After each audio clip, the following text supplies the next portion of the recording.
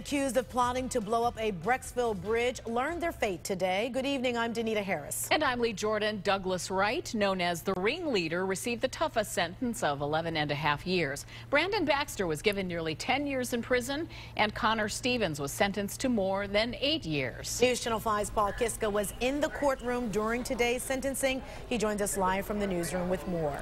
All right, a bunch of potheads manipulated by a paid FBI informant who is trying to stay out of prison, or a terrorist group trying to kill innocent people.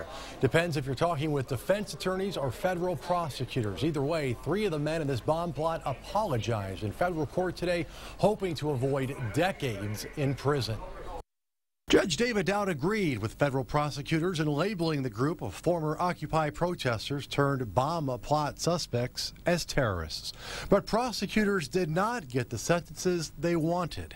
Instead of 25 to 30 years, Douglas Wright got 11.5 years. Brandon Baxter 9 and Connor Stevens 8.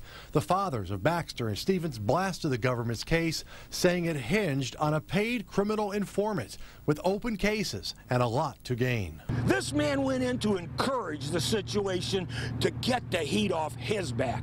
He's in trouble with the law. Well, my God, get him in there to mess up some other people's lives so he can get off the hook. I'm sorry. The only person that should be on trial here is their instigator. He's not an informant. He was an instigator. He brought the idea to him, and he stuck it to him as well. This was entrapment. These boys weren't terrorists. They weren't going to do anything. They repeatedly said, no, I don't want to do this, you know, but the FBI wouldn't stop pushing it.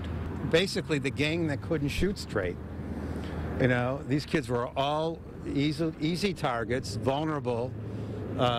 They were stoned and drunk most of the time. Defense attorneys said the FBI informant gave the men marijuana, alcohol, money, hatched the plot, and delivered the so-called explosives. Stevens' attorney said the government should be going after real threats to our national security, as opposed to taking a bunch of kids and for months trying to get them to talk about C4 explosives and recommending targets.